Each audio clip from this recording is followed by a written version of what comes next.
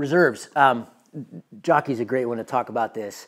Again, I think Tom talked about, those of you who heard the podcast, he recently got in a situation where he was doing helis, and he threw his first reserve into his wing, and then he threw a second reserve into his wing, and he hit the deck.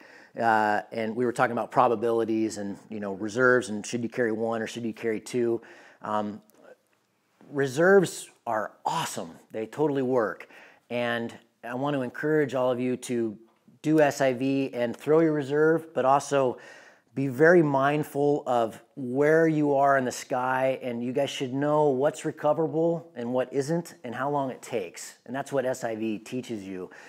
Because if you're, the acro guys, if you're below 200 meters, if you're below 600 feet, that's an unrecoverable situation. Just why not?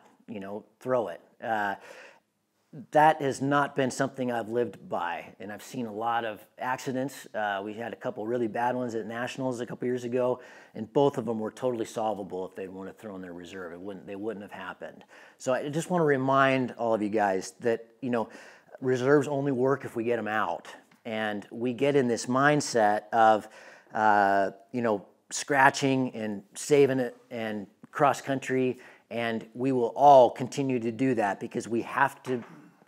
Cross country is about low saves and about flying in lee and about flying in rotor and about keeping it together low. But there are times where if you get really good at recognizing, wow, that's a different blowout. That's going to take some time here. I'm twisted or whatever, and knowing like, okay, if there's doubt, there is no doubt.